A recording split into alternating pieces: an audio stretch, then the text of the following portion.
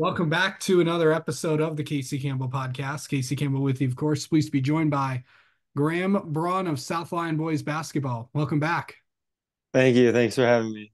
Yeah. I know it's been an interesting year for you guys. You getting hurt and everybody almost getting hurt. And um, what has this season been like for you guys?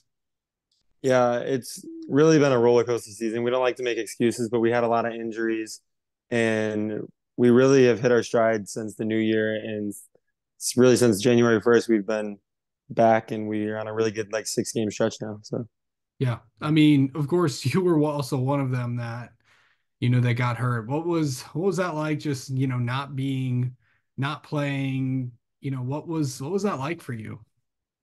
it was really hard to not be able to play the game I love. And I just had to work on other things like leadership, getting my teammates better, getting in the weight room, and just everything I could do for that month I was out. And the month felt like it was forever. So, Yeah. I mean, how do you get, obviously you gotta, be there and obviously everyone be there, but inside of you, you know, did what was it just like just not to, not to do anything, and how was rehab and all that? it was hard not being able to help. Like when you're on the bench, like you're cheering your teammates on, but you wish you could be out there playing with them and helping them out.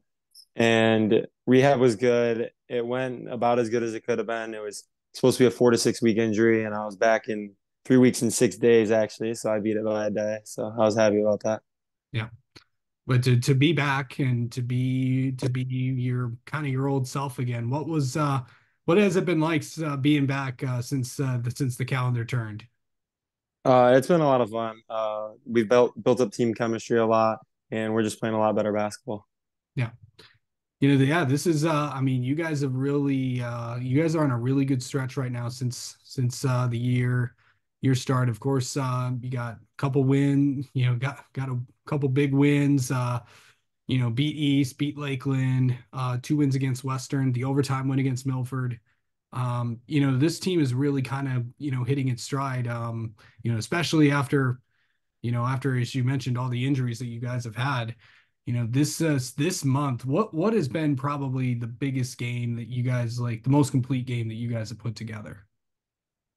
When I look at 4 quarters that we've played, like our best in those 4 quarters, it's definitely Milford. Like it was even 5 quarters because we had to take them to overtime. But that just was a really complete game. We played good the whole time. It was like a 1 point game at halftime, and it was just a really good battle. Should have had them in regulation until they had a crazy three, miracle three, to Yeah, send it to overtime.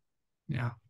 But to beat a team like that, and I don't know how long it's, yeah. But what was it like to beat a really really good team like Milford?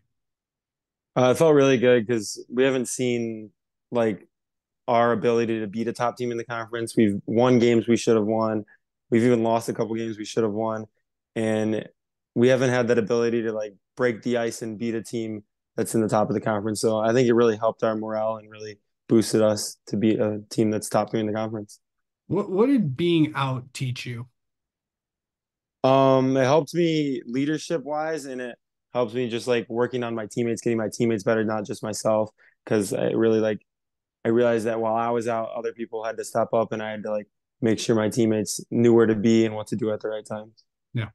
So I think the biggest thing is, we're entering in. I mean, time of recording, we are now officially in the month of February. We got through the month of January through, there are a lot of craziness, postponements, a lot of weather across Southeast Michigan. But what was it like to just kind of, get through the month of January and really, you got some really good teams coming up.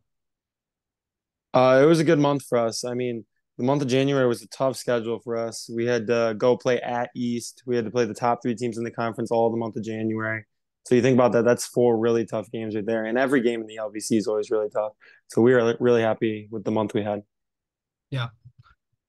Okay, so this you got, of course, only a couple more games left. You got at Kettering, of course, and then most of the games in these last five, outside of this one, and of course the last game of the year, are at home. So what's that going to be like to play in front of the home crowd in the jungle? What's that? What is that like to just to get a lot of games at home later on?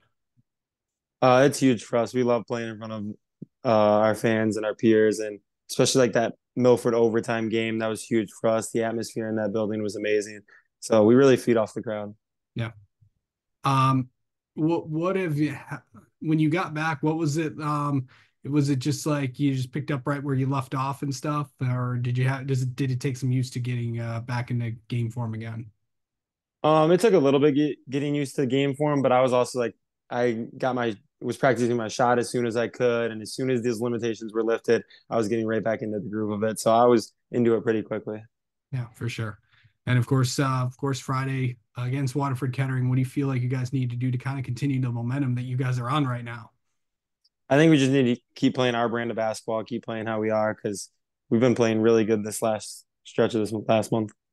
All right. All right, Graham. Thanks so much for the time as always. We will talk to you soon. Of course, thanks for having me.